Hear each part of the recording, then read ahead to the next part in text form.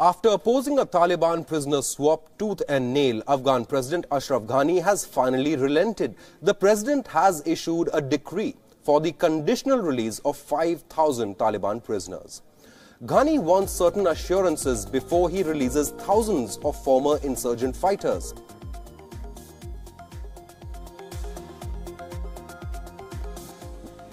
Condition 1. Those released must give a written pledge that they will not return to the battlefield. 2. The prisoners will be released only in batches. 1,500 of them will be released first in batches of 100 per day. The initial release is expected to begin this Saturday. The remaining 3,500 will be released only once the talks begin.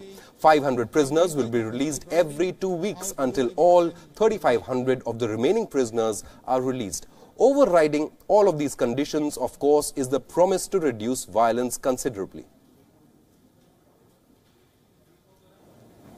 So what brought about this change in the heart of Ashraf Ghani? Just last week, he had outrightly rejected the idea of releasing Taliban prisoners. It seems like the power struggle in Afghanistan could have forced the president's hand. With Abdullah consistently questioning his legitimacy, Ghani is in dire need of international recognition. And there are reports that the United States leveraged its support in exchange for the release of Taliban prisoners.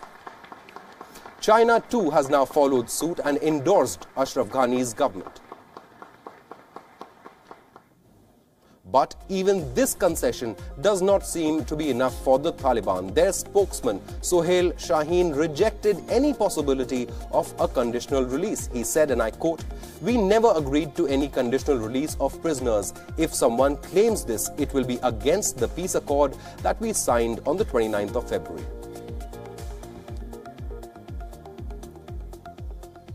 United States Special Envoy Zalmay Khalilzad welcomed the move and urged the two sides to get together and start the intra-Afghan dialogue.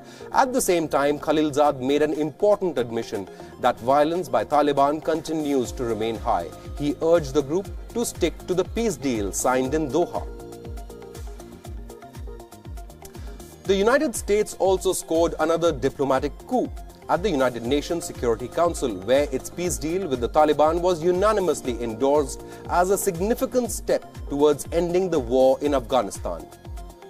Its regional rivals China and Russia also supported this deal. The ball is now clearly in the Taliban's court. In the last 24 hours, they have carried out 32 attacks in 15 provinces, killing 5 Afghan security personnel and 2 civilians. The success of the upcoming talks will depend on whether Taliban will welcome Ghani's decision and whether it can scale back the violence in Afghanistan.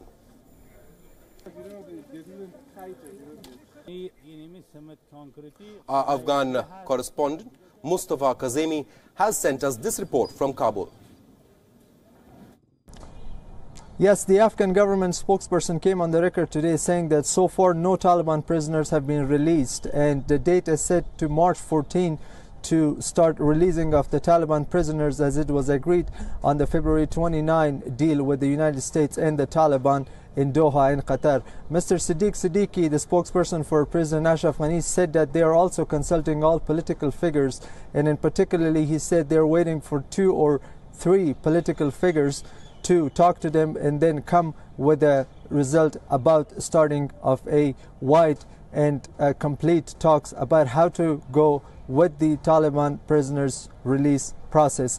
On the other hand, Mr. Siddiqui also said that they are talking with everybody here in Kabul to start resolving the political deadlock that has started since yesterday when Dr. Abdullah, the rival to President Ashraf Ghani, also took oath of office just 240 meters on the other side of the presidential palace when President-elect Ashraf Ghani was taking his oath of office and was sworn in to serve a second term of 5 years.